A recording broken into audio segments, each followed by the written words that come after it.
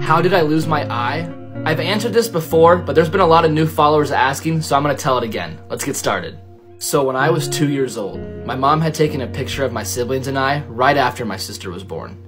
And in that picture, she noticed that my eye had a gold film on it, and she was very curious and concerned by this. So when my sister's 2-week checkup came around, my mom actually showed that picture to the doctor, and the doctor was also very concerned by it, so he sent me to a different hospital to do tests and x-rays. And when the test results came back, they figured out that I had a rare type of cancer in my eye called retinoblastoma. And then the doctors gave my parents 2 options. One, to go through chemotherapy, which would allow me to keep my eye.